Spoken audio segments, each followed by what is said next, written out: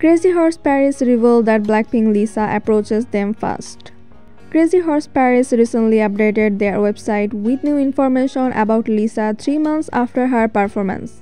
It shared iconic picture of her and praised her performance as well. In a new article, Crazy Horse Paris noted that Lisa's content of performance left a lasting impact on both the audience and her worldwide fans.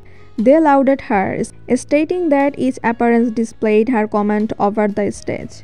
The performance drew support from Lisa's group members and a host of celebrities.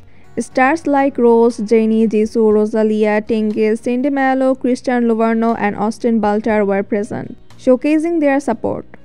Moreover, the article mentioned that Lisa was one who initiated the collaboration with Crazy Horse Paris, driven by her long-standing admiration for the cabaret. Crazy Horse Paris quoted, "A longtime fan of Crazy Horse Paris, Lisa knocked on the doors of the famous cabaret to realize her dream of joining the legendary cast of Dancer."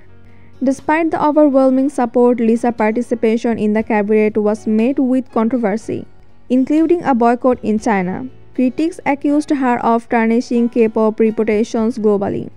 Following the criticism, Lisa was recently seen in the audience at the cabaret, sparking speculation about her potential return to Crazy Horse stage. Lastly, with the contract with YG Entertainment concluded, Lisa has yet to announce any future solo project or plans. And stay tuned for more updates.